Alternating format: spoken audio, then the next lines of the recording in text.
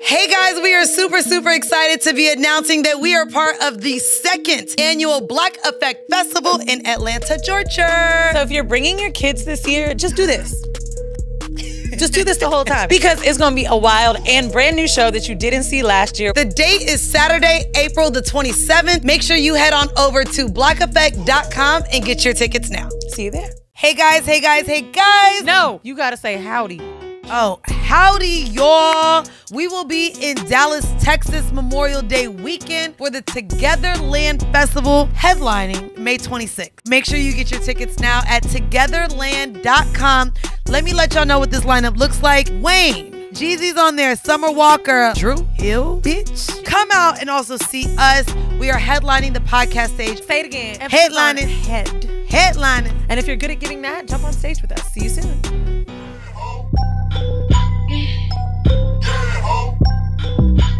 Hey guys, welcome to another episode of Horrible. This is Yones. I'm your girl Mandy B, aka That Bitch.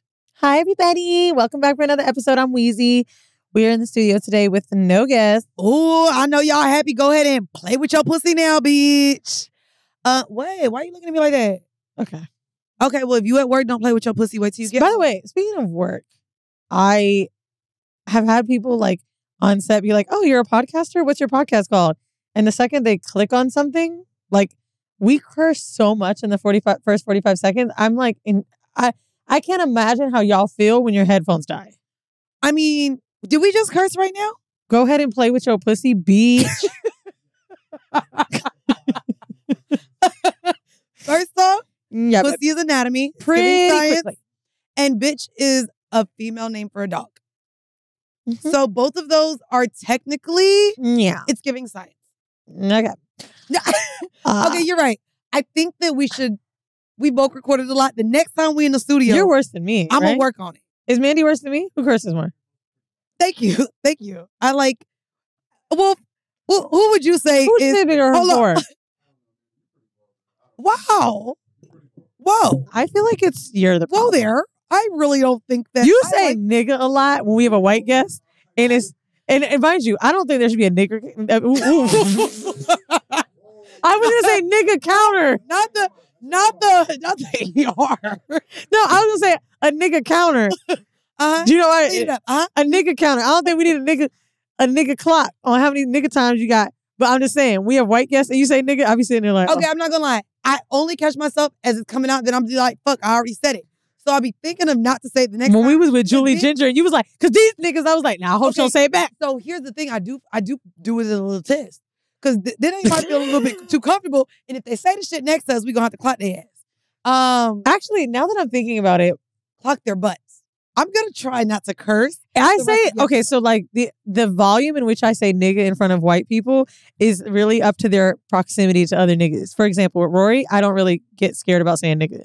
With Liz Goldwyn, I give her 1 or 2. Okay. Because I'm just like, I know your other friends, they like, these niggas. And I'll be like, let me chill. But when I'm real passionate about something and I'm like about to cry and we talk about men or something, I'll be like, because you know niggas just, and she don't care, obviously, because she chill. But with Rory, I feel like you listen to like music every day. Maul be like, so it's okay. I mean, Julian definitely can't say nigga. For me, it's really hard because not with all them white women. I only fuck with niggas. Like, if I'm talking about men, there ain't no crackers. So I'm not going to start naming all the words that we call people of other ethnicities. However, I only deal with one. And these niggas be pissing me off. They be motherfuckers. So I know we just said we shouldn't be cursing too much. Okay, I'm not cursing for the rest of the episode. You've never heard of our show, it's actually about, to be fair, it's about decolonizing kink for niggas. But you're allowed in here to listen. And we appreciate your dollars and subscriptions because you know what? It pays our nigga bills. And so anyway. Hopefully you support us with our book coming out. I kind of wanted that to be our catch-up. Oh, I put nigga in 1 chapter. That's it. Wait, really? You're limiting the use of nigga in our book? No. I literally... I thought that's I thought that's why we really wanted a black author so she could comfortably get our voices across the paper. Well, I'm writing mine out where like she's just editing. But like I will read you a little part of mine. So I literally put beard bait and scissors in a group chat. I'm actually going to read you guys a text. So I forget a lot of shit. And I was like, damn, I don't want to lie because it's not like I'm lying. It's just how I remember something. So this is how I started a text to them. Hey, I know this sounds kind of crazy, but I'm working on writing this book with Mandy, and I wanted to fact check with y'all because one of the chapters is all about my throuple. They wrote, LOL, okay. I said, all right, here we go. Happy Tuesday, everybody. Did I eat the cum out of scissors or did you pull it out and I licked it off of her pussy?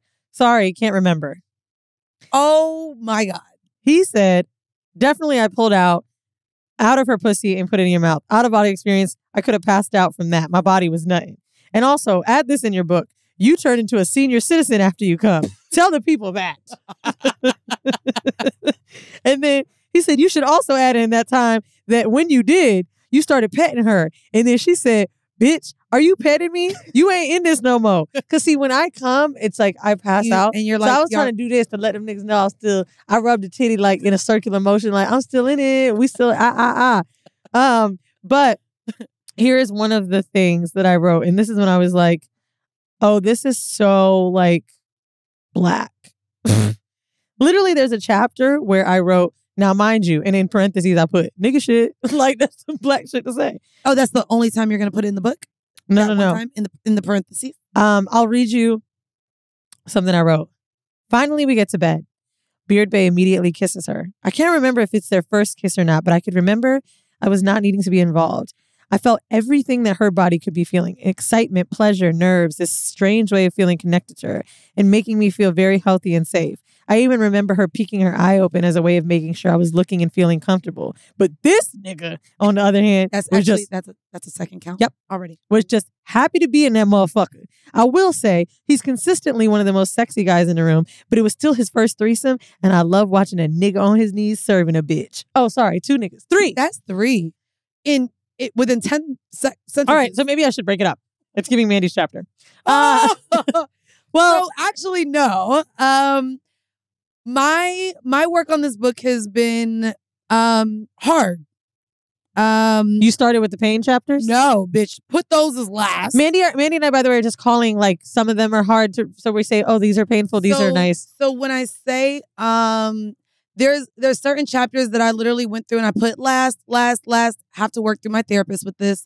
One of the ones that I actually felt comfortable working through brought a lot of anxiety to me. So I am doing a chapter on my abortion, which is why I hit you up. And me with my friends, we've been talking about just all of our experiences with abortions lately. But basically for this chapter specifically, not only is my experience included, but I did an interview with my mom.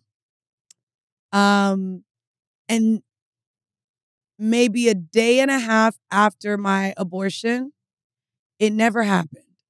Me and my mom never revisited it. We never talked about it. Damn, I didn't either. It was never a conversation. And so for this book specifically, I interviewed her to see how she felt about me coming to her and how I said, how she remembers the day that I told her, walking with me into the clinic. And I had to relive kind of my abortion all over again that I haven't spoke on. So I interviewed my mom. We ended up speaking a lot about not only that experience with me, but her abortions, one being with my dad. So there was a lot about that relationship. I didn't know one was with my dad. And it was at the end, it was literally the abortion that she had, knowing that... I almost don't want you to tell. I mean, I don't know if this is going to make the book. And I'll share a little bit of it now, but basically that abortion with my dad was because she knew she could no longer stand the abuse with him. And so she had the abortion right before we ended up in a shelter because she had to get away. And I don't want to cry. It's been a lot. And then this was the first time I asked my friend who gave me the money for my abortion. I interviewed her. And it's just like, there's so much about my past that I just put behind me. And shout out to Keita. Love you. We're still friends to this day. I called her and I remember we literally relived our friendship. We weren't that close because I felt like she stole my best friend from me in high school because we went to different high schools after middle school. Shout out to Allie. And us having the conversation, I had never asked her what that money meant to her. She was my only friend at the time that had a job.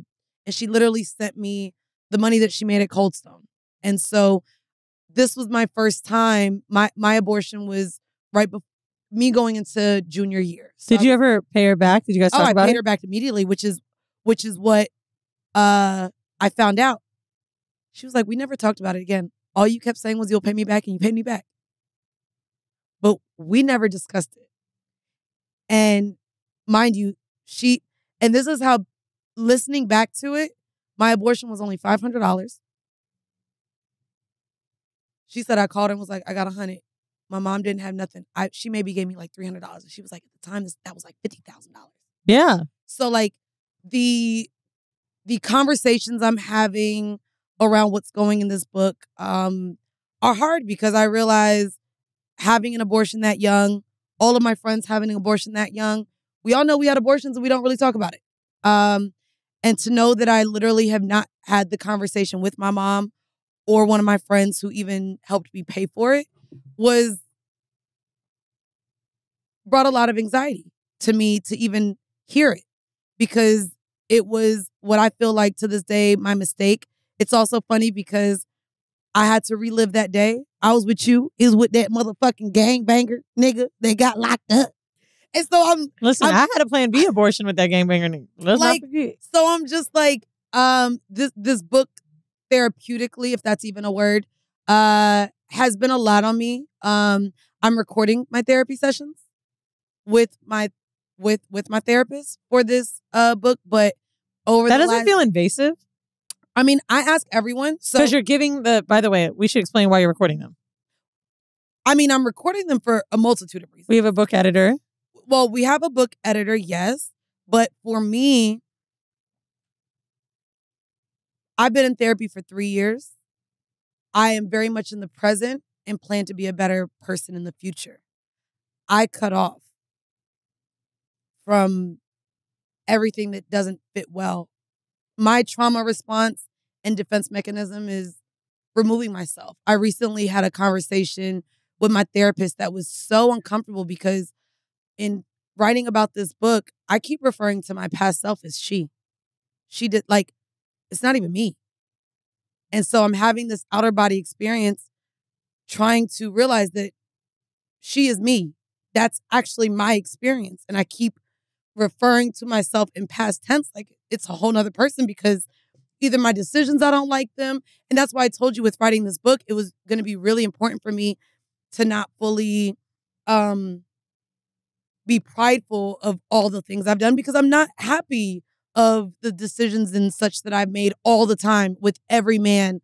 Every time I laid down, the things, within my family dynamic. And so it's like really been interesting getting through this. So I love that we've gotten to a place where we both can agree to kind of what we want to share in this book. But this process heavily weighing on me, from the divorce of my last podcast to dealing with this, to dealing with the internet, to dealing with the comments. Like, it has been just heavy, because it's been a lot. It's been a lot. Like, literally from possibly trying to reach out to my cousin about his sexuality, because that's a part of my anal sex story. Like, I'm Jamaican. Anal sex mean you gay. And now I'm in a place where, bitch, I love a booty hole. Like, literally being able to see my transgression of just who I've become and having to really sit with things that make me uncomfortable. Mm-hmm. It's been a really good experience, a really heavy experience, but I'm hoping that y'all like this book and y'all buy it and y'all come see us on tour next year. I mean, I'm only in the erotica stages of the book, which is kind of scary. Like, you just kind of even scared me talking just now. I was like, girl! One of my chapters is about an R-word story, and mine was very violent. And he's a popular person in the industry, and not anymore. I'm sure I'm making more money than him, but he was once upon a time. And it's crazy because I remember hitting up Charlemagne and I told him who it was. And I was like, should I not include that this person was famous that did this to me? No, you got to include that. And he was like, well, a lot of you at that age, because I was telling him about it a little bit. And really, I think the reason I went back to that hotel room and that experience happened to me was probably because he was famous, right? I'm 19, 20. I think I was 19. But yeah, like that young, dumb girl shit. Like, I don't know. The power in saying no now is so easy to me. And you don't understand, though, the power dynamics either of celebrity. Like, because remember, I asked for help. Right. But and they didn't help me because of who he was. We've talked about, I shared both of my stealthing experiences on this pod. You know who one of them was. One of them was. The other one I'll tell you when we're done. Both of them were rich, famous celebrities. And I even recalled not feeling violated because, okay, they got the money. I'll get the plan B. And also, I didn't know stealthing was a violation or an assault or something. Because I consented to have sex with you with protection, you pulling it off later. Of course, I didn't consent to that. But also in my mind, though it was violating, to not feel violated in the moment because of who it was. Have you ever confronted them about No. it? I did. Did you? Yep. Wanted to talk to him about it. Got influenced by another one of his rap mates. And he acted like I was tripping. I think he said I was tripping. That he was like, yeah. I feel like if I saw him now, I might spit on him. But I really just kind of pity him, I guess. Because like, I know I'm not the only person. Because one of his bandmates told me that he'd heard it before. And he told me that in confidence. Oh, wow. Not confidence in me. Bitch, he fucked me up. But nah, I think the craziest part about my story, and y'all read it in the book, is that I literally ran out of the room, asked for help. And when he came behind me, he was like, yo, she's drunk. Da, da, da. And I asked a woman for help. That's the crazy thing about some of these. And I'm like, damn, I do have to include that he's a famous person. No, you do. But the thing that's difficult about it is people will tell you or act as though you're, searching for this clout within this thing. Bro, a famous nigga doing that to me is not going to make or break my career or this story or this book. But I do think, and I kind of empathize now with some women that choose to come out. I guess I always have, but like, I realize like, damn, you kind of want to release it. Mm-hmm. And it is a release, but I haven't got to that part of the book. I mean, I'm at this super juicy, nasty part of the book, right? Like, I'm talking about how I was sucking cum off my fingers from scissors, how wet she was, how we would go in the bathroom when Beard Bay was asleep and we would dish about the threesome, like just fun shit I've never talked about. And also what makes this book even crazier is like, I'm falling in love with someone while writing this book and experiencing new things. And like, I don't know. It's weird because I thought it would be more about like my release from like Old Bay and realizing I'm in this empowering moment. And now I'm just like, oh, bitch. Girl, we wrote this proposal when I was still with this nigga. The chapters that are last are with him. I hate that I have to talk about a fun time with someone that I hate right now. Like, I've been able to You've been able to do that? Yes. I've released 2 years. I guess before we get into our vanilla shit, because bitch, I got to outline it. We gonna stick to it. This was in your outline. It was. I want to ask you, how do you remember and enjoy or relive or try to think back to good moments with people that ended up hurting you so badly? I forgave myself. Listen, Old Bay is a dope person. He's fun. I have fun memories with him. He definitely violated my trust and my loyalty, but I forgave myself because I just was like, there were so many good memories. He'll change. He's great. We're such a fit. Who am I going to meet that also has money too and can travel the world with me? Boom. Next week, bitch. Anyway, just saying, like, these niggas, and my new niggas finer and more connected to me and my body and spiritually able to like understand that he needs to fill me up. I was so surface level with Old Bay. I was having so much fun with this person that like, I just kind of thought it'll work itself out. But I forgave myself. That was the thing. I spent so much time in therapy. This is not a projection. Yelling about this nigga and being mad and feeling not jealous, but just, well, yes, jealous that he could move on. He moved on with someone else and she's beautiful. And like, I'm sure she's great. And I was jealous that she could possibly be getting a version of him that I didn't see. But I forgave myself because I should have left that nigga a while ago. I think that's my problem. I'm so upset with him, but now I'm like upset that he's not here. That's my problem. I think that's why you should be happy. I know, but that's where I'm having the difficulty. I'm not interested. Like, I'm still, where are we? I'm literally almost a full year out of this fucking relationship. And I don't feel at all any further in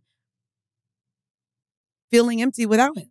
Like, I still, as much as he hurt me, there's so much that I miss about how he made me feel. Or the feelings of those things. And we'll get into that for the horrible decision because it's kind of where I've been, but we'll get to it. Vanilla shit for this week. I wanted to have fun with this just a little bit. Oh, because we argued about Dre a few weeks ago? Yeah, and this one isn't current events because bitch, fuck that shit. Y'all ain't getting current events out of me. But this one comes from Spiritual Word. And this is actually funny because I wanted the room, if anything, we could talk and open up the floor to y'all with how y'all are using your dick outside in these streets. Bless you. Bless you. I felt another one coming. A new study says that 5% of Americans are now having sex to save on heating bills. 5%? Amid surging utility costs. Let me get the thing. As per a recent report by New Homes Mate, 46% of the 1,000 Americans surveyed are finding it challenging to cover their bills. And approximately a quarter opt to wear additional clothing, while over a third have decided between heating and buying groceries. To stay warm, 5% are engaging in intimate activities, while 2% are actually just choosing to drink liquor, because y'all know that shit make you hot. For a more lasting solution, the report found that 60% of homeowners made energy-saving upgrades to their homes. This included 16% who upgraded their windows, 22% who adopted their thermostats, which is great because clearly they have money.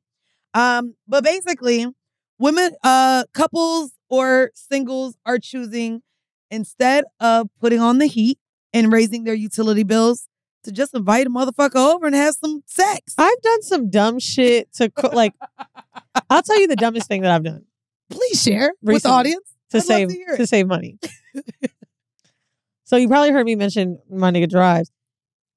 My street has cleaning on I think it was Wednesday from midnight to 3 a.m. He was like, damn, bro, I should just park and get the ticket. The ticket's going to be $100, whatever.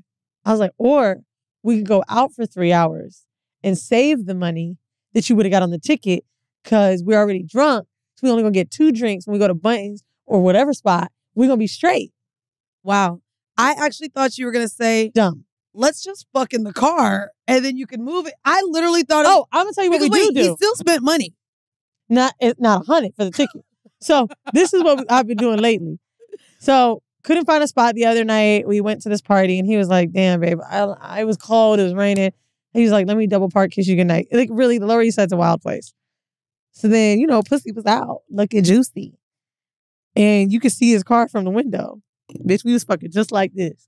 Waiting for the cop to come. Just waiting for that motherfucker. I was like, oh, did the police come? No, you're not getting your ticket. Oh. And yeah. He was looking out the window for a parking police officer. He watched that pussy and I watched for the police.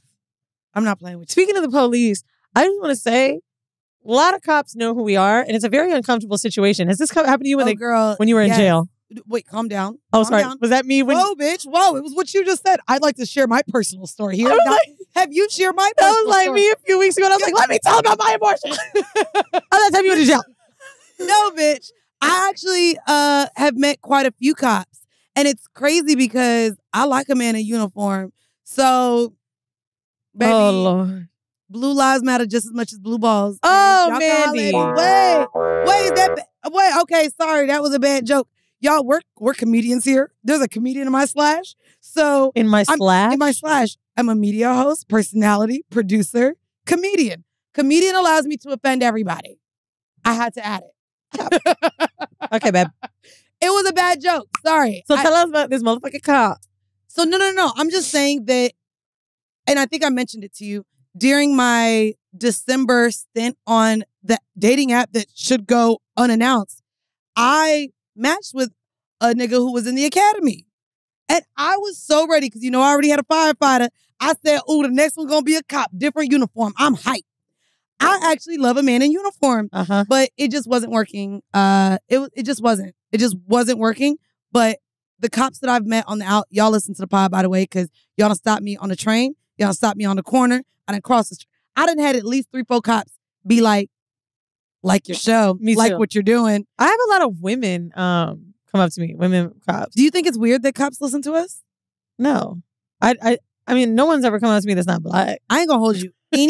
Any career that has an extensive overtime pay, full of whores. Because you could always just say, babe, I'm working late. Lawyers, cops, nurses, doctors. Like, I why don't do you know. have to be a whore to listen to this show? No, you don't. I'm not even a whore and I do this show. So in your /liar is there. Okay, got you. Actually, you want to know how much of a hoe I am? So for this Hawaii trip, we're like looking up shit, trying to figure out where we're going to go, right? And I was like, yo, I just want us to have a really relaxing time. Like, I don't want to party. Maybe we'll look for like a little black and Oahu group and we'll do one little Afrobeats thing. We go to bed. He was like, yeah, I want to wake up early. Plus, we're going to be 6 hours back. Like, let's relax. Girl, somehow I stumbled upon a sex party on a yacht in Hawaii the day we leave. And I was like, oh, no, y'all got to stay an extra night. Yeah. Yeah, no, you just have to. I was like, hey, I know that we were talking about relaxing. However, I'm not going to lie. And this is now, you just have to let them know for research purposes, y'all. I literally said, I think I should charge this to the car. I was like, oh, bitch. Yep. No. Now, if you want to fly me to Hawaii on the business so that I too can experience this for research purposes. No, like, I just feel like I'm down to take a trip to Hawaii. They don't need to be charging me, bitch, because I'm going to plug them. But no, we literally had to extend the fucking little car, extend the stay. And I was like, yeah, I really feel like I should be doing this. It's very difficult when you're like trying to be good. Not trying because to be the good. horror comes out of you. You know, like there's horror. The horror. It's really bad. Like, I literally can't look at women in Pilates or yoga. Like, it's like, so you sexualize women? I'm horny. Because there's a horror deep inside of me. Bro, has anyone ever done a happy baby position? You know what this is? No. Go ahead. You just want to twerk your ass up. No. Like, oh wait, happy baby is when you can't do it in that. Look, is it a squirt? Is that why? Oh, bro, this how nasty it is, y'all. This happy baby, and you basically stretch your. Oh yeah. I ain't gonna lie. I only look at bitches when they dog in your pussy, crowing cow. What are the everybody shit? And like that's the point. It's like what the fuck? This shit is so whorish and sexual that like. I just want to know if I'm in a yoga class of 15 bitches, you telling me 9 ain't thinking the shit I'm thinking? I ain't gonna hold you. They have to look good. Oh no, you could be ugly and I still think about it. Oh my God! All right, listen, ugly people have hot sex. I like gangbang porn. I wouldn't know. You never watched? I wouldn't know. You only watch hot people in porn? No, I'm not gonna lie. Literally, and I've said it too much times on here now. I literally be like, oh, you so fine. Oh, you so fine. Oh, you so fine. I literally come off of how good they look, bitch. And if they ugly, I'll be like, this doesn't work for me. Okay. Bitch, I'm going to start sending you videos so you can see these niggas be fine. Yep. The way these motherfuckers keep getting me to subscribe to their OnlyFans. I'm going to look at the body. No. The only thing I can't do is a bad wig.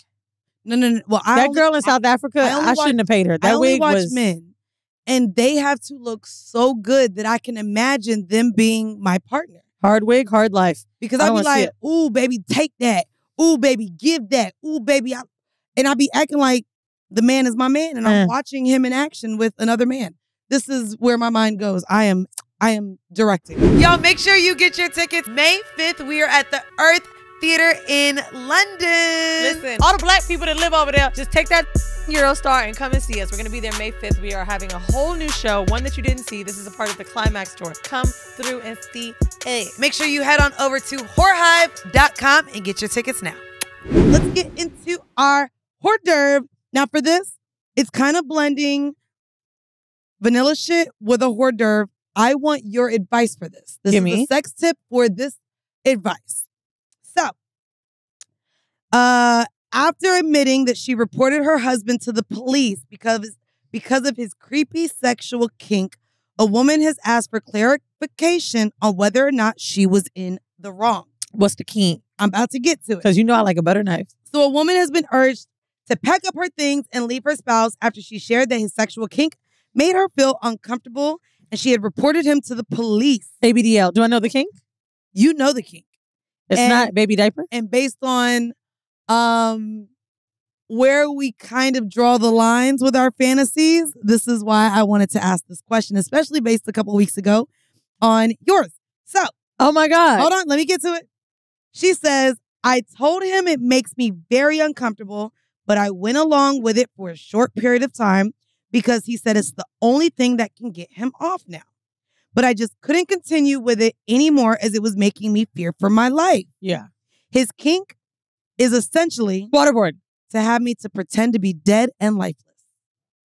The woman revealed that this sexual preference was a recent change and has caused her to question her husband's mental state. Okay. He's also been getting a lot more angry and aggressive with me lately, she adds. Wanting to get help for him, the woman decided to report him to the police so they could speak to him and he could get some professional help.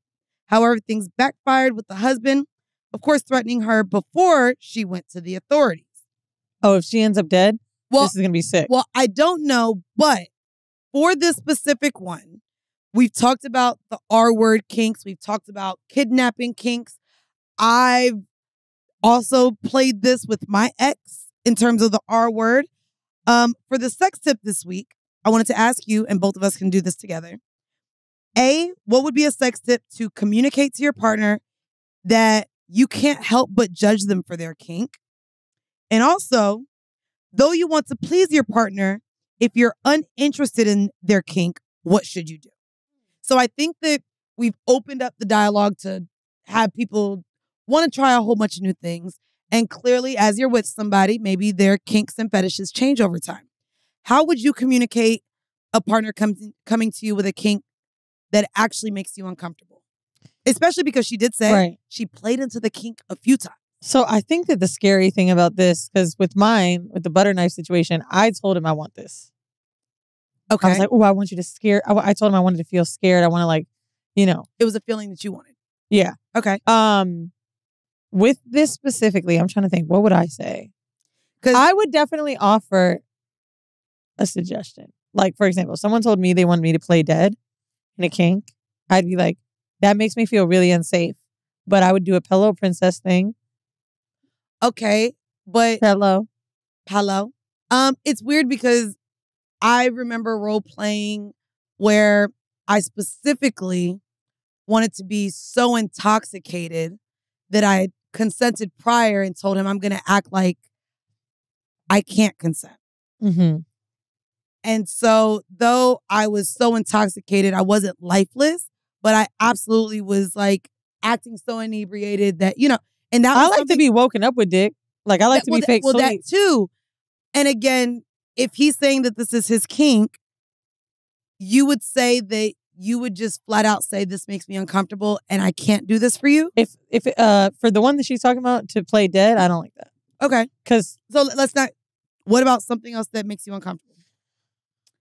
Like scat, maybe? Okay. Then I would probably offer pee. So you would just offer something to kind of compromise it. So, like, I do think there's a compromise in everything. For example, like, my fantasy would be 2 guys, right? But I ain't gonna... You're done it, bitch. I know I ain't gonna get it. Baby. But I've definitely had the dirty talk of it.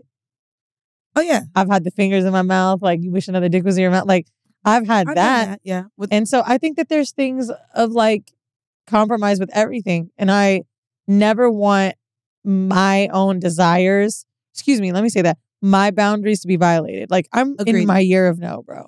Right. I love saying no. It's my favorite thing. I think I say it a lot for work. Me too. I say it a lot for... You be getting a lot of no's from me. Do you want to grab a drink? No. Like... You want to record this? No. I say no to you too. Yeah, we be saying no to each other. And I think, like, it's a lot of power. A whole bunch of no's over here. Yeah, no, bitch. No is it's something we are scared to say. And I'm so glad that we are both comfortable. I thought you were trying to give me a high five. No. Yes. For me, I'll be honest with you. I think this is the thing. when it comes to kinks, fetishes, or how you and your partner have chemistry in the bedroom, it's really important for you to also come to the realization that this may not be your person. I think that calling the cops is a lot. And unless you know that nigga be going to the cemetery to smoke some blunts and maybe that nigga She said that he's been violent with her. No. I get that. But that's outside of the bedroom. That's outside of the bedroom. I'm talking about... I think that this is all included, Mandy. If a man has been violent with you, and then when you guys fuck, he wants you to play dead, bitch, that go together, ho. Okay. I'm scared. If a nigga wanted me to play dead and he wasn't cussing me out and hitting me, maybe I'd be like, this ain't that scary. Oh, you telling me you get violent with me and then we fucking you want me to be dead? He's been angry and aggressive. That doesn't say that he's been beating her ass. So to me, though, that's where I'm taking that out of the bedroom. It doesn't say that he's been doing that in the bedroom. So to me, that's where we're separating our desires and the behaviors in the bedroom. Clearly, a relationship, you shouldn't be with a man who you feel unsafe with, period. We talked about the same. Yeah. But to me, this is literally leaning into the kink. Because our minds go crazy. There's bondage. Bitch, you just had a butter knife to your throat. Crazy. Ew. I ain't here for it.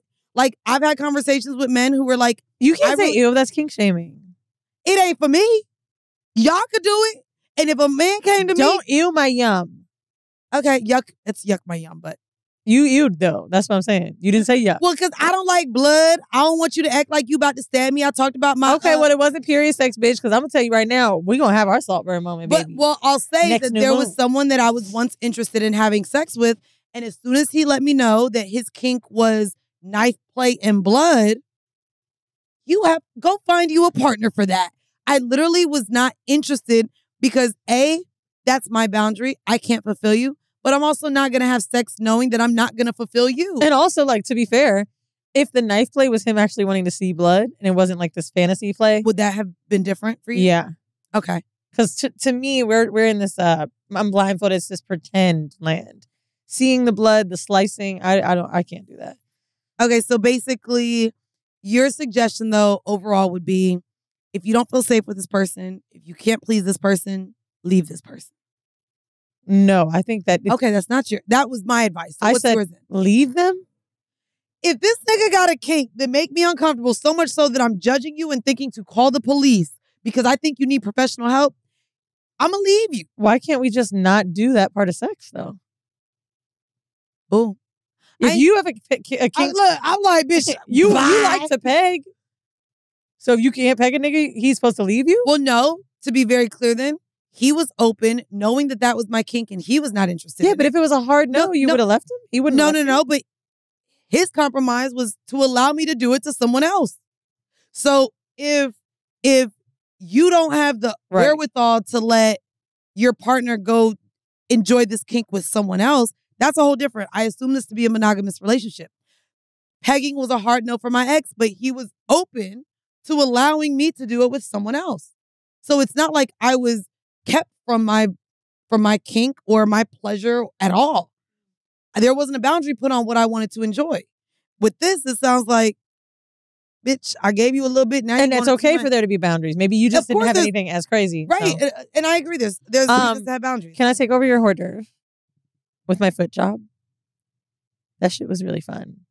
Look at you wanting to bleed into my outline. No, you should have followed your own outline. I want to get into the horrible decision. All right, we don't have to talk about my foot job. Good. All right, we'll save it for another episode. We're going to get into the horrible decision because maybe. Yeah, the niggas that want to pay for feet, they are in here pissed. Here you go, bro. They're like, ooh, I want to know how you did it. You having a man and lifting your legs this many times, baby. You trying to show puss to the YouTube. I did see something recently that was like, if you got a nigga, how many thirst traps can you do? And I was like, wait, who said that? I think it was conversations with Zoe, and he like sent me something, and he'll send me some of the clips. But I saw like, are thirst traps allowed if you're taking? And I was First off, if you find everything a thirst, hello, bitch. I was just gonna say, get the fuck out of here. I literally was gonna be like, I can't control niggas being hungry. I could literally be at the beach, babe. They're going to be starving for me. I could literally have my face be a selfie, and my lips look like it could wrap around their dick. I can't help that they want it. These lips be looking voluptuous. Wait, and do. You're a petty bitch that lives for drama. Don't do that. See, the thing is, you ain't have to do that. See, the thing is, you better calm the fuck down, bitch. You see what I mean? You see why I can't take her serious, bruh? And look, everybody laughing. Why y'all laughing? I don't like seeing all this teeth in the background. Producers. Honestly, it's just funny. Honestly, shut the fuck up. Bro, Right. I'm going to tell you, it's only funny because I feel like I'm not keeping up enough. So whenever someone else tells me about it, I'll be like, bitch, what the fuck is it? What did Mandy do?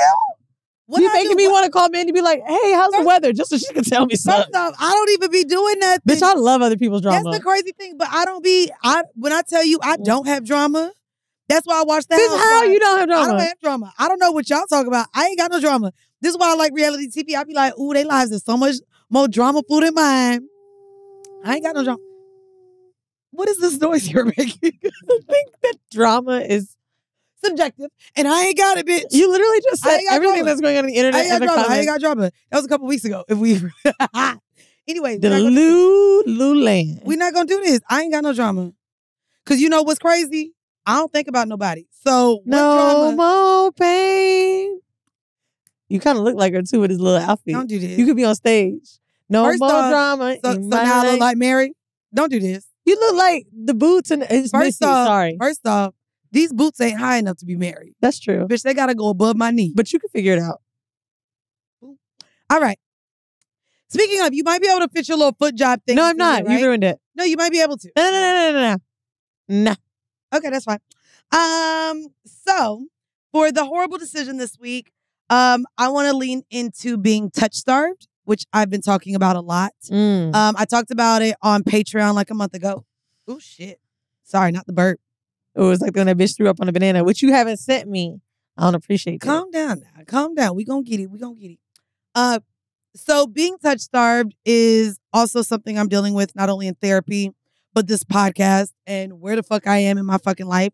And oh my God, it's giving I changed, because if y'all go back to the fucking beginning of this podcast, I talk about fucking niggas and not kissing them, fucking niggas and not cuddling, doing all of those things. And since my relationship, that's been something I now realize I am completely yearning. It ain't even dick, even though I got the one nigga, which hopefully I get my round 3.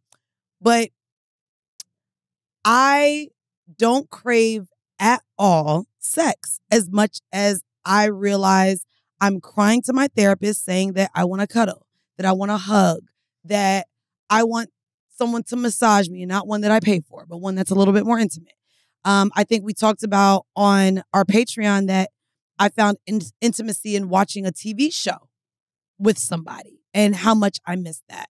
And so I could say it's getting older, but the things that I crave now from a man is so different than just the sexual desire to be with one.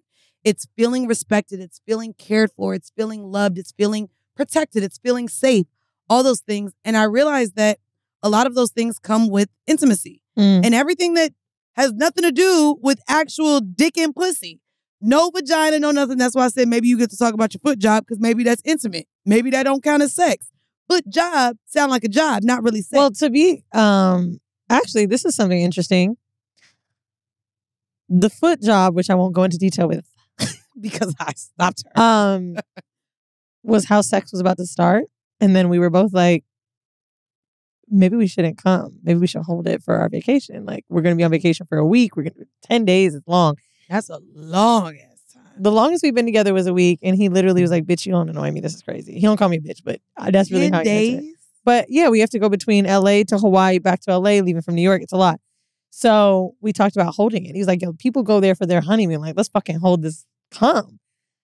Girl, it was crazy. Literally, like, my foot, I thought his dick was going to break. That's how hard he was. But say all that to say, I realized how intense the intimacy gets when you aren't having sex.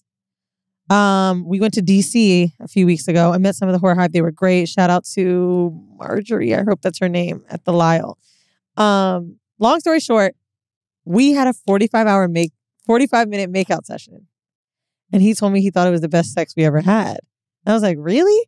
He's like, yo, it was such a build-up for me. Touching you, looking at you, kissing you, talking to you, listening to the music in the back. Like, it was so much of a build. And I think that type of shit, when you don't have sex, it's like, it almost makes the sex not that big a deal. Right. You definitely need a cuddle buddy, girl. It's so crazy because the word need is something I'm battling with now because of all the trauma associated with We it. can need touch. And I realize, though, I do. I need it. Why don't you just do it with a woman? Well, so can I tell you? Oh my God, I hate that you brought that up because I was just in my fucking therapy There's session the safety, today. girl. When I tell you, I absolutely love and adore my friends. They've been now joining me on tour. They've been like, bitch, what city we going to next? Because I get to fly people in and out and shit is and I feel like I'm on tour with my friends and I love it. I'm in a space where I realize, love my homegirls to death. Love intimately, or not intimately, love fucking women. I have zero desire to date women. Not dating, Mandy. No, even being intimate. Like, I don't want that with a woman. I enjoy eating some pussy, rubbing on a titty, kissing you with a man in the room. But she talks about cuddling friends before. Yeah, but and I still want a man right now. I want that from a man. So I was going to make a comment about the touch starve. Yes. That I think you may need to try out to just surprise yourself. The dude I was dating 2 years ago, Dreamville dude, he said to me during the pandemic, he was so stuck to his computer. The company we worked for is one we were all participating in during the pandemic. I feel like... You don't have to give any more details. No. I was going to say, I feel like there wasn't a person that didn't almost crash this company, right? Because of how much. And he said, I didn't get to leave my computer. And I went to get a stretch. And he was like, I didn't even realize the person that touched me, like how much my body felt full. Like I needed to be touched. I think it's easier said than done because you're associating all of that with a person that you love in a romantic way. Some touch can happen, bro. And I think you should explore it. And I think you should just try to survive yourself with sensual massages, with maybe some cuddling with people that you know you won't fuck. Just that touch point. Like, it's like when you've hugged someone that really needs a hug. Like, you don't realize you need a hug until you get one. So that's the thing. I don't want to pay for a massage. I know. Oh, and it's open now. So he back on the schedule. I might have to go see him. But he on there? Oh, bitch. Flat iron, baby. It's open. Don't be looking. My birthday's on Sunday. Don't be going to get a massage. Oh, Vinny should feel his massages. Oh, yeah. Yeah. Yeah. Bitch, when he put my leg up. Baby. But even that, I realized that I want someone to spend the night, sleep over. Like, I want I get that. intimacy of those things without sex, but I don't want to have to pay for it. You know I ain't paying for dick. I don't want to pay for intimacy either, goddamn it. Uh-huh. I just want somebody to actually like, to be around me, to cuddle, to lay up with, to fucking enjoy, and that's it. So, being touch starved is where I'm just like, damn, I actually do need a person. Before we get to home mail, because I wanted to share with you guys the potential effects of a woman who is touch starved. And murder. These things, I mean, it could be. You could become a murderer. But I wanted to go through these things because where we may feel like we don't need a partner, we don't need nobody, especially in this modern woman era of super independency and codependency being such a bad word associated with relationships. I realize how much I need intimacy from someone that I'm not only attracted to, but someone that I feel safe with. So it's not a stranger. It's somebody that I genuinely like to be around, which is hard because you niggas be niggas. Anyways, things in which can be affected if you are not getting intimacy. The first one is low self-esteem, loneliness, a lack of emotional connection. This one might be why the fuck I was celibate. Decreased libido. Increased stress, which that's not surprising. My word that I'm also working through in therapy right now, resentment. A communication gap. Of course, infidelity. A negative body image. And for those of you in a relationship or in a marriage, this is actually where I know we talk about fucking money. A lack of physical intimacy is one of the leading causes of divorce. And of course, it's because it leads to not only resentment, but sometimes infidelity, sometimes... Because that's a real connection, right? And it's needed. As human beings, I fucking hate Jesus, Muhammad, Allah. I don't know all the little... You fucking hate it? I don't know why. Mandy. No, I'm mad that it got wired that way because now I'm dependent on another human being for this. Like, where the aliens at? Bring them down, bitch. I'm waiting. But we done been wired this way by our creator to actually need someone else. And in my super independence as a woman, and a part of me that actually felt strong in saying, I don't need no man. I'm like, fuck, I really fucking need this person to make me feel this way. And it has so many connections to so many other things. I'm going to say this because I think you and a lot of people need to hear it. Saying you need connection is okay and very healthy. That's why we, replace friendships sometimes with partners. Like maybe you're watching a show or a movie with a friend because you're single right now, or you're taking trips with a friend because you're single right now. Like just because you need, like, it's just, we have to live our lives. And I think that is the thing that we're not doing. At least I could speak for myself, because I was becoming so angry with my ex for the reason that I was single that I couldn't just enjoy anymore. And like the openness I had for people was so closed because I was so mad. That is the final phase of grieving in a breakup, I think.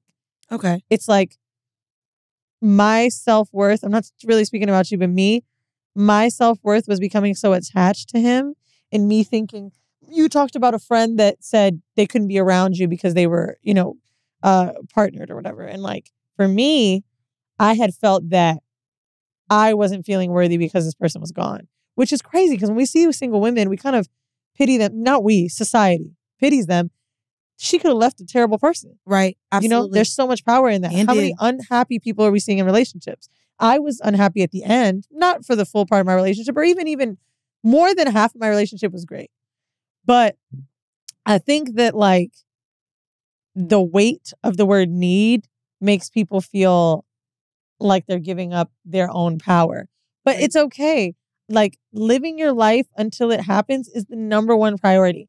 I literally wrote in this book yesterday, or journal, excuse me. Yesterday, I was reading some of the things with the person that I'm dating, how happy and how I couldn't believe what was happening to me was. Like, I really had just focused so much on my own personal joy day to day instead of being angry.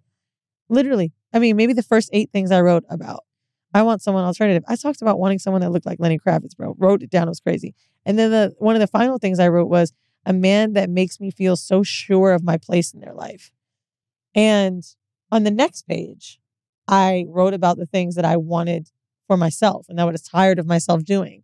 And the thing that I wrote was, I'm so tired of feeling like it's my fault. Like I get chosen over. I get so tired of feeling like I made a choice in my life that's keeping me from a partner. And I used to think, not horrible. This podcast, I was about to say. No. Not horrible, but just like my freedom. My personality supersedes horrible, right? I've always been this girl. Yep. Before I had a podcast, I might talk about sex with everybody, right? That used to scare me. And like, ooh, is that why people don't want to end up dating me? Bro, we are exactly where we're supposed to be. And the people we meet celebrate that, and they'll match that and make that energy feel increased and like purposeful. So like, it's really about knowing that you're in the right place. Bro, timing is everything. Like, it's so everything. You're going to meet a nigga, because it's just happening to me right now. This is count number like 16. What? For the N word. We both sent each other a concert that we wanted to go to. It's at Elsewhere. Like, same time. He was like, yo, you really like mine. And I was like, bruh, I can't believe I met you right now. What if I met you 2 years ago and you're with your ex and I couldn't have you? And I realized like, oh, we're meeting people the same. Old Bay meeting the person he's with. What if he met that bitch a month before, right? Or he couldn't have been with her. He wasn't ready to be with her. He went through therapy. Like, we're so much in timing. Like, the people we're supposed to be with, they're going through their phase. You're going through therapy. Bro, a nigga that you end up meeting, 17, count 17, he may like... No, what he may count 17. I said 16 times. Oh, okay. Okay, nigga again. He might really dislike a quality that you are working through. And if you met him today, he would not be able to be with you. I mean, you know that I told you that's why I'm revisiting. Okay. Q. Yeah. But that's what I'm saying, right? Like the person that you're looking for, there may be something they need to get over. There may be maturity levels they need to reach. Like I really have a strong belief that like there's a divinity in timing. And I just believe that not even for love, but my life. Can I ask you then maybe you're a lot more emotional than me, so I feel like you meet a guy. Bitch, please. Hold on. You cry way more than me. No. When I say emotional in regards to your ability to hop in and out relationships with people that you feel safe and comfortable and move forward with. And I ask you this because in terms of intimacy, how do you find or request this? So this is my issue right now. So I got the little nigga that you know. Y'all saw each other at that event at one time. You know, the one I told you. So I have, bitch, the one I just sucked his dick and didn't get. Oh, okay, him. Okay. Thank you. So even with him, right? We know that we have this. It's not a relation. We have casual sex, and we enjoy each other. We talk damn near every day, but it doesn't go beyond us talking about how we can't wait to fuck each other the next time we see each other. So. Because it's so casual, before we wrap out of here, this is my home mail, and I would like your advice on it. I am having casual sex with somebody while also craving intimacy. This person I do not want to be with, but this person I truly enjoy being with when we're together. However, him. Yes. However, in the times that we're together, and we've talked about it, I'll have my own room sometimes, all the time.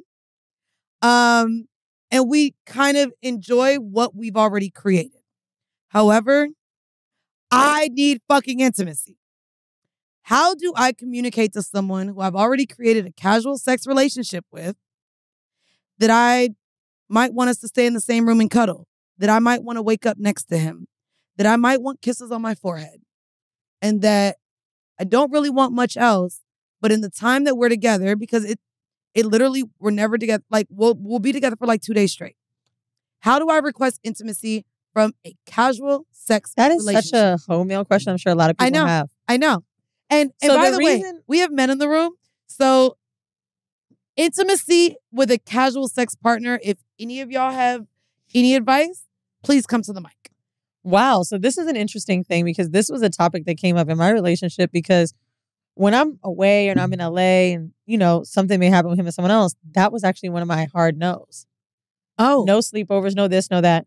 And he was like, yo, like, I know what you're saying. He's like, not that he didn't agree. He's like, I don't really date like women that are like bottom tier bitches. Like these girls definitely are used to men being able to give them a little bit more.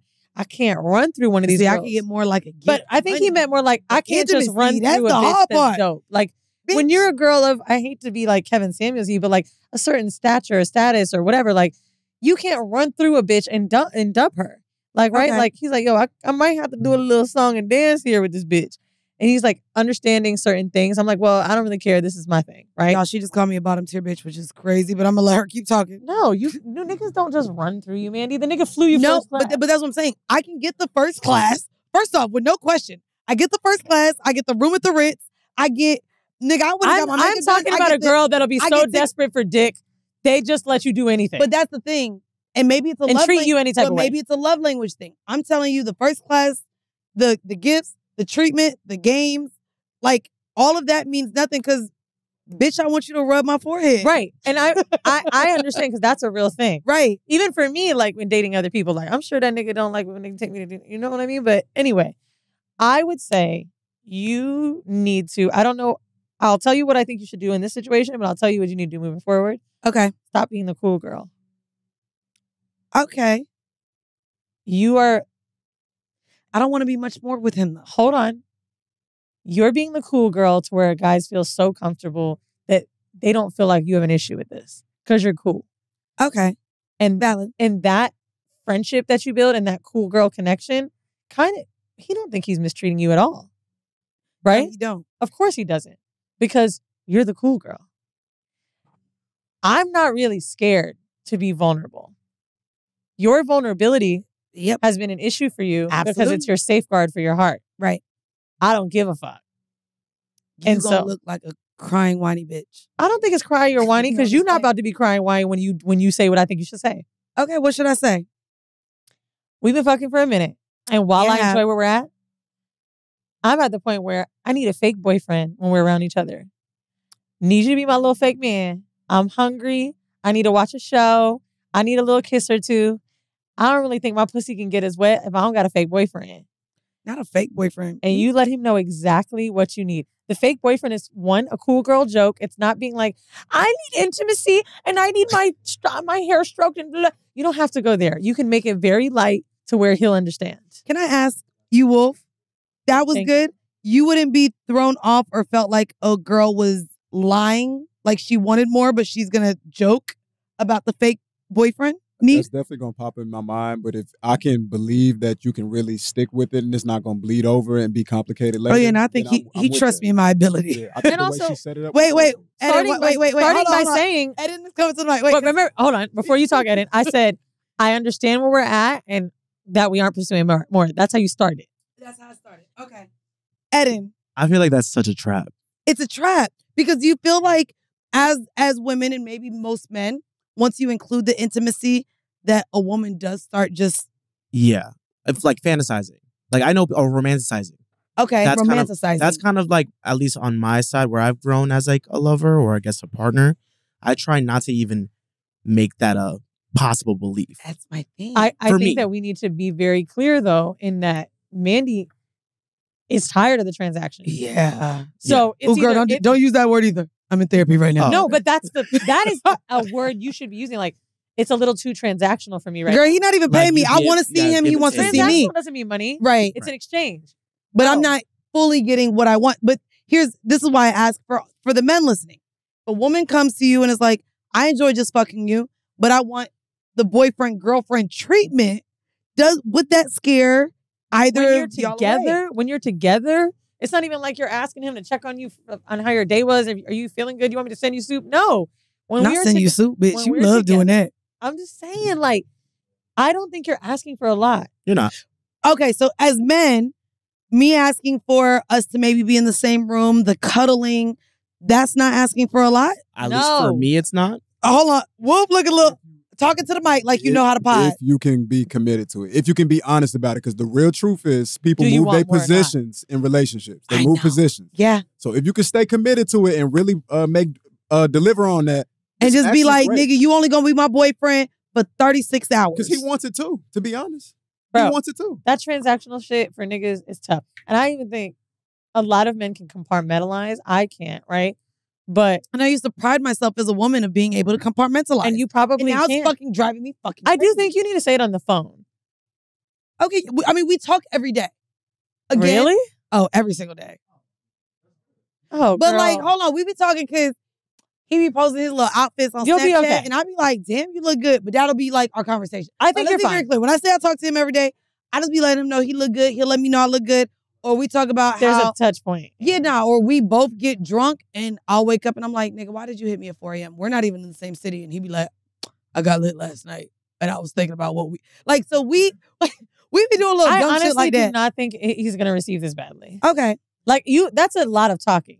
Even if it's super cash. Like, it's very cash. So I think... Yeah, I think get on the phone. So, can I be honest? You've never talked on the phone? We don't talk on the phone until I'm like, landed, see you soon. We don't talk on the phone, we text, but I'm not a phone person. I talk only until 11 a.m. I don't talk on the phone with nobody. Okay. All of my friends know I don't talk on the phone. You have this conversation on the phone. And either it's a glass of wine, either late night, maybe call him and, tease it a little bit so it doesn't feel super heavy. But I think fake boyfriend's a fun way to say it. And then even if you want to be honest and be like, yo, I just don't have that many partners right now, nigga. So I can't just pull up on you to suck dick and leave. Like, I would even make a joke like, I ain't getting paid. I like being around you. We like hanging. No, because then he might just offer me money. Look at you. I hate Bad advice. I like what you said earlier. She was doing good. She was doing good. Goddamn. I was joking, but anyways, guys. I guess he might take that serious. Jesus. He might be like, well, what you need, bitch? And didn't just might pay me and now I don't get intimacy, bitch. No. Okay. This is dick I want for free. God damn it. He fine. Anyways, y'all. Thank y'all for tuning in to another episode. If y'all want to support us more and get more episodes like this, where we're solo, shooting the shit, talking the shit, join us over on our Patreon. That is patreon.com/horrible decisions. I don't like that you just did that, bitch. Anyways, make sure you subscribe. Make sure you also follow us on social media to see where you could see us live in a city near you. Hurry up, I gotta pee. All right. This has been yet another episode of Horrible Decisions. Bye.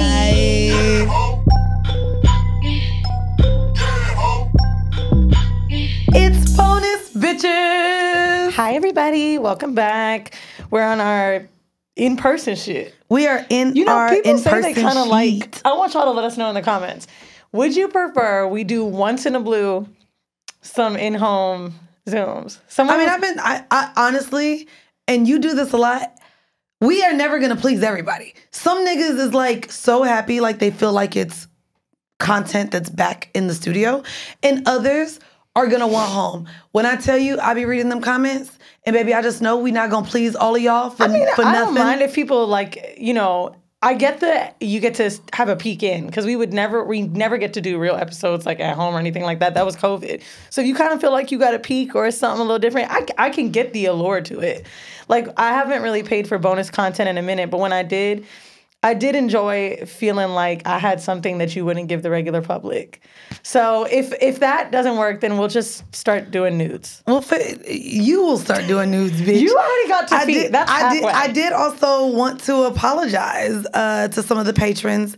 Bitch, don't know what happened to the town hall. So for the 154 people that were in there this month, congratulations to y'all for being able to join us. You got some tea, a whole bunch of tea. Baby, when I tell you I was looking everywhere and I've been recording, like, first off, been using Zoom. We've been doing town halls now for years. Never locked, like it just didn't show up anywhere. I looked on my laptop, my desktop. I asked you to look. I even shout out to Barry. They may be able to recover. Barry did some research and was trying to like see where it could be. So he was helping me and I was like, bro, I can't find this shit fucking anywhere. And so mind you, when we were done, it said it was loading. Not sure where the fuck it went. Maybe our Zoom updated in the middle. Nonetheless. Well, they can give us the money. Y'all will be getting this bonus episode this week, where we don't have to rehash anything. Again, if y'all were on the town hall, y'all were on the town hall. If you weren't, you weren't. I guess Easter just passed, so you want to... I mean, it's April Fool's today, and I took a pregnancy test, and it's negative. And that... I want to say last year on April Fool's you did too. This is like becoming a reoccurring thing. No, there's no way. With because Lambo. I was dating the... That was 2 years ago. I thought that was Oh, that nigga's April in jail. Fool's though. That nigga is in I swear that jail. was an April Fool's episode though. No, the Plan B one? No, that was the New Year's episode. A pregnancy test though. I swear you came in here and did that on an April Fool's before. I can't remember, but swear to God. Maybe I was joking, but no, I really took one this morning. Bro, when I tell you I've been feeling so sluggish, I don't know what I got. I just feel like it better not be contagious. Talking about don't know what I got, bitch. I feel like I can't. I don't feel sick. I just feel like I can't do anything. Because I don't think we 6 feet away. But I think my body's run down from travel. Like, that's a real thing. Oh, yeah, no. I've been traveling every week. And if y'all are watching, wore J. Cole today because I will be at Dreamville. And bitch, I'm mad as fuck. And listen, I'm going to tell y'all about my little hypocrisy, right? Woke up this morning, was hoping it was an April Fool's joke. It's not. Chris Brown will no longer be at Dreamville, and they replaced him with fucking 50 Cent. And I just don't understand who got why replaced they are with hurting Usher. Didn't Usher was a replacement for someone else last year, right? No, I think it was Usher and Drake. They were always the headliners. Maybe I'm thinking about Coachella. No, there's always some sort of replacements going on. Let me tell you what they did. So they replaced Chris Brown with 50 Cent. And they replaced Money Long with Huncho. Now here's the thing. Huncho, that nigga fine as fuck. When I tell you, though, when I listen to him, my ears hurt. Like, I want to like him because he's so fine. Hopefully the sound is bad for his set. I would like to ride his face. I love watching him and his girl. And I like their content. Oh, he got a girl? And honestly, it's a black girl. Wait, he got a girl? Yeah. I thought him and Gloss was just like fuck friends. Nah, they were laying in the bed and she was like, "You like me to eat my ass?" He's like, "Yeah." But Gloss was like, "That's her nigga, but not her nigga." Okay, like, well, that's her nigga. They be fucking. If you posting and you in the bed and you cuddled up, that's your nigga. But they be doing that is not your nigga. Just because you posting? Girl, no. Look at all the little thoughts that be up in bed with niggas posting that they in the bed with these niggas. And when they ain't their sleep. Niggas. If you post, that's your man. Only if he awake. My nigga asked me when he was like, what did he say to me? We had a conversation. Now he want to be introduced on the gram. No, he doesn't. Oh, okay. But like we had a conversation about it. And I was like, yo, I'm like a really consensual poster. Like even my homegirls, if there's a picture I think they won't like I'll ask. But I was like, I do feel like it's time for you to get a leg in there. And he was laughing. He was like, yeah, like every time maybe you post me, it's like a new tattoo. Like you got one on this side, one on this side. And then I'm like, no, because there's going to be a bitch that's like, I know that Africa tattoo. Oh, absolutely. I know that calf. And then I'm going to be sitting there crying like, did you fuck her yesterday? Absolutely. No. So I feel like it's just a no for me. I really don't. And also, my homegirl got me so convinced. Bitch.